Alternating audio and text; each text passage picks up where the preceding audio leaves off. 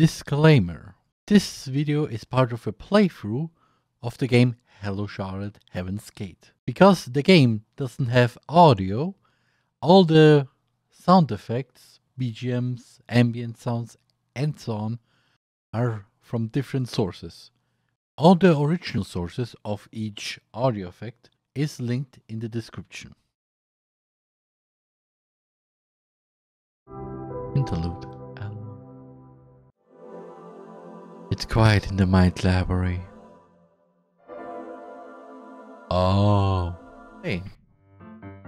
Don't you think the education system is flawed? Okay, we got that right. Okay. For example, one good thing that could be good to learn is taxes. How to do taxes. How to do the state tax. Okay. But yeah, for real. What? Interlude. Nationality.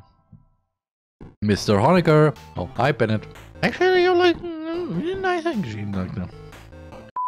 17. Trust. Vincent peeks over my shoulder, startling with his voice. Are you writing something? This barely counts as writing. This was writing. Fennel steps over the bench, now facing me directly. Are you dissatisfied with what you're making? No, not exactly. Not more than usual. It's just I don't know how to communicate my thoughts to others. The whole plot looks too contrived. I'd stop reading after the first page. Okay, this sounds already not good. Because, there's something here. Because if you think like that, then it's like, well, watching the first video of someone who posted literally a lot of videos. And, well, the person who made that video just looking at it just goes, nah, no. Definitely also like me. Well, technically, because actually, the question is, what is content my first video that I posted? Was it the video that, is it one of the videos that are now deleted? Or is it the clip that I posted on my YouTube channel? Or is it, well, the first video I really actually edited? Because the first clip, yeah, I like it. The first video, yeah, too. It's not so long. It's also not too short. It could have been edited a bit better though, which I did. And yeah, the literally the first video I've ever created. Yeah, no, that is something else. That is no. Yes, it was actually low effort. Anyway, do you think your videos are stupid? No. If anything, it's my own fault that I'm a complete writer, not theirs. Then, do you not trust them? I don't. I mean, I really want to. But I'd be lying if I said I did. I see. If you can't bring it around no matter what, why not prove that you yourself can be trusted? Vincent leans closer into my personal space, making me recoil a bit. Oh, Jesus. I mean, understandable. This looks like he wants to tell you, hey, you know, there's a body in the third floor, right around the closet. So, you wanna check it out? Or, if you tell, I told you my secret. So, will you be my best friend? Or will you be the second body in the closet? Like for real, my god, this looks freaking terrifying. And then we have Charles who's like, I don't know how to feel right now. Show that you've done your research, that you're knowledgeable about the subjects you're handling, that you're involved as much as your reader is, that you're prepared to bear your mind and soul. His presence suddenly overbearing. Vincent looms over me. My breathing hitches. I feel small. Wouldn't I be making a fool out of myself if I admit my weaknesses? Yes, it'll make you vulnerable. It'll leave you in the open. naked in public. Gets out. Okay. Come, cope a feel. For $1.99. Oh. Thrilling, right? The price tag ruined it for me. Yet still, you'll be the one in control. Because it was your conscious decision to reveal the information, and you hold power over it. With those words, Vincent leaves my personal bubble and drops on a bench beside me. Having nothing to hide puts you at both an advantage and disadvantage, but my opinion is that it's worth it. I suppose that's one way to go about it. If it were me, I'd rather have the work exist separately from its offer. If anything, I'd prefer working as anonymously as possible. Yes, I'm not saying my approach would work for each and every person. You should choose what suits you best. But most importantly, don't underestimate your readers. Make them feel like your story is the best thing they'll ever experience. Make them feel like they can only feel that way with you. And there you have it, a story you can be proud of. The way you put it sounds like selling your mind to others. Does it? I'd call it sharing. Besides, being insincere in your work will result in flavorless throwaway texts. Do you want to write disposable garbage like that? Mr. Fenelon, you're intense. That's a lot of knowledge for someone as young as you, Mr. Fennel. I'm just saying what I've learned from more experienced writers. And I suppose I'm really passionate about writing. My mind for a second there. Oh, I didn't know. Is he writing something too? You just looked like you need advice. Were the words I chose enough? Yeah, thanks. I owe you one. Actually, would you like to read what I've written so far? Think I could use some feedback. Sure. I'll expect mercy. Bring it on. I'll fetch you my notebook next week then. There's a lot written, so you can take your time with it. Our conversation is cut off by the ringing school bell. During our final high school year... Oh, we were still in high school? What? Okay. Not questioning about the drugs and the alcohol there. Because, hey, you know, I don't know how old they are now, so... Yeah, but still... Vincent joins the student council and invites me to do the same. Didn't you mention that you wanted to influence school life if possible? I believe it's a good opportunity to do so. I think it's not about good ideas, but rather the ability to convince others. Which is something you have. And right now, I'm using it to convince you to try it. So persistent. Okay, fine, I'll take along. Success. You'll definitely regret it. Wait, that's the opposite of words of encouragement. It's past 6 p.m. We're one of the last students leaving school. I stretch and allow myself to let out a prolonged yawn. Today's meeting was so tiring. I need a no people day soon. I can understand that. There's Vincent who talked during the whole meeting. How do you even have energy for all that arguing? I just enjoy good discussion.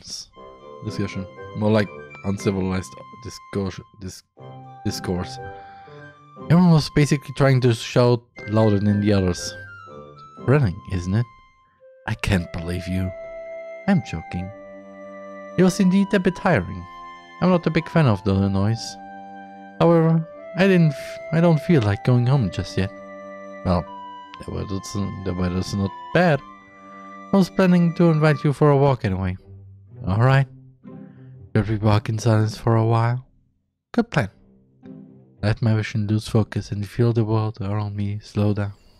We part ways after an hour of strolling around the park. Feeling re-energized, I spent the whole evening leisurely studying subjects ahead of the program. Social media. Oh boy. We are waiting for the next class to start.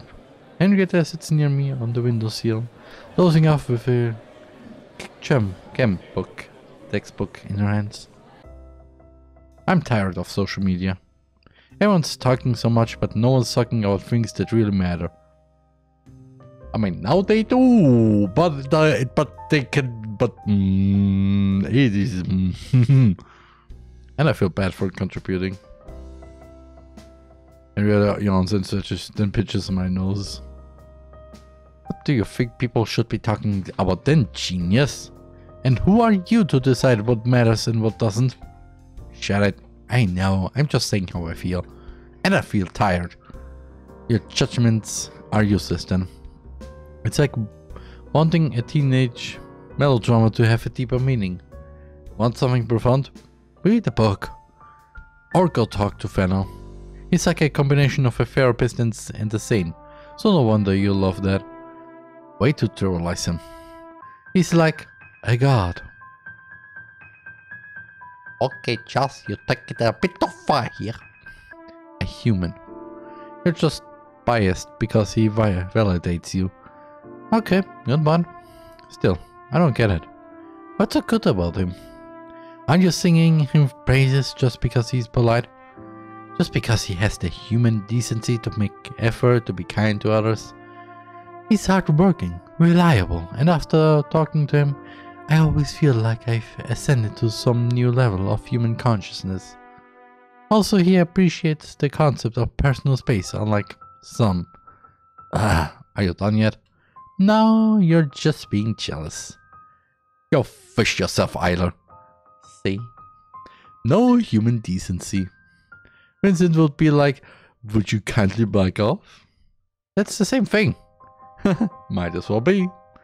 I wonder if he's ever gotten angry at someone. He just has high self-control.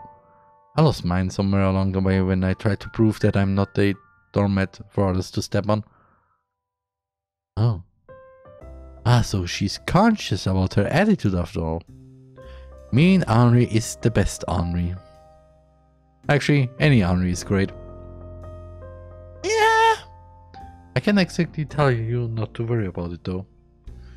But I like you the way you are. Okay. Aww. Just look at this practice. Aww. Possessions. Vincent comes over to do a research project for school. I welcome him into my room with rubber gloves still on my hands. Eiler, you look proud of yourself. Of course. Cleaning done. Clothes ironed. I can focus on schoolwork in peace. Good. You seem to be especially scrupulous when it comes to organizing.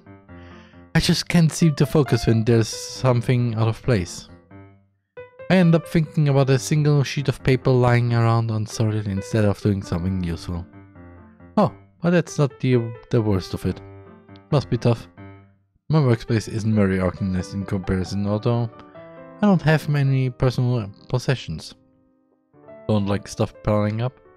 That too, and perhaps I'm not very sentimental. I briefly wonder if that's really the only reason, but decide not to press on. Let's change the topic. That being said, remember when we were all about collecting stickers and stuff? Yeah, everyone was crazy about trading. I still have my collection. I can't bring myself to throw away my cat toys too. It's kind of embarrassing. Why? You must have loved them a lot. Having things you love doesn't make you seem infantile. Well, yeah, when you put it like that. What about you? Didn't you have your favorite stuff? No. I only bought popular things regardless of whether I liked them or not. Oh, I see. And then? Then I threw them away as soon as they became useless. At this moment, Vincent's gaze seemed empty. His face didn't convey any particular emotion, even though he was smiling, which felt horrible out of place. For a second it felt like we weren't talking about bootleg Digimon stickers, but something else entirely. Well, yeah, I see. You must have no interest in material possessions. That's admirable. Vincent pauses for a bit, then answers. Yeah, that must be it. His words sound hollow. Uncertainty.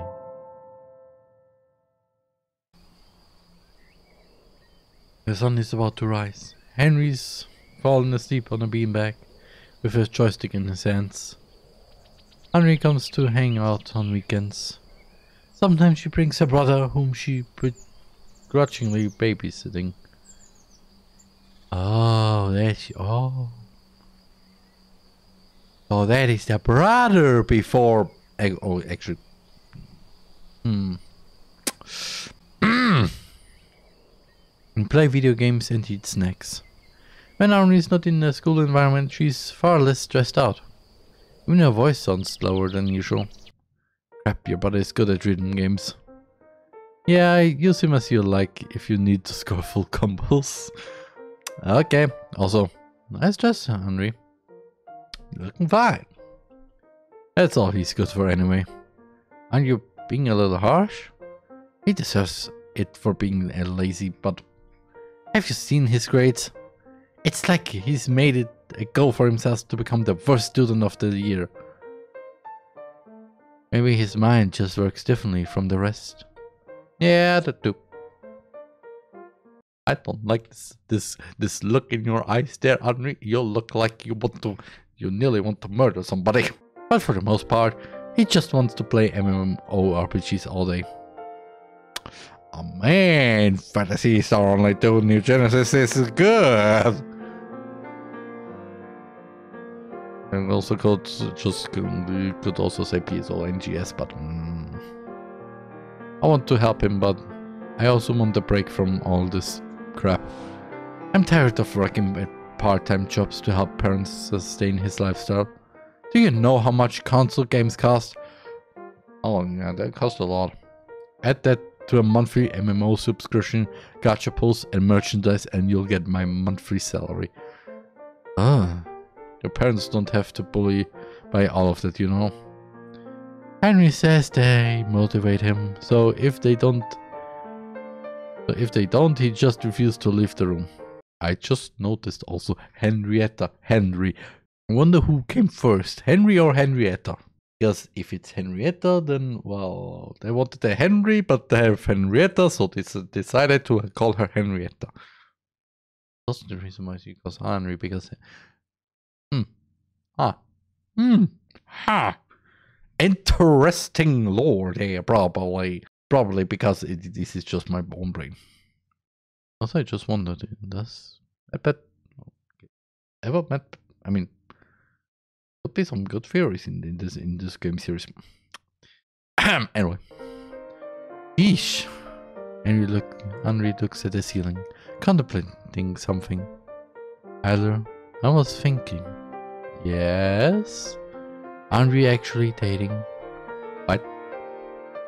Henry starts counting on her fingers. Look, it's the 5th time I'm staying over.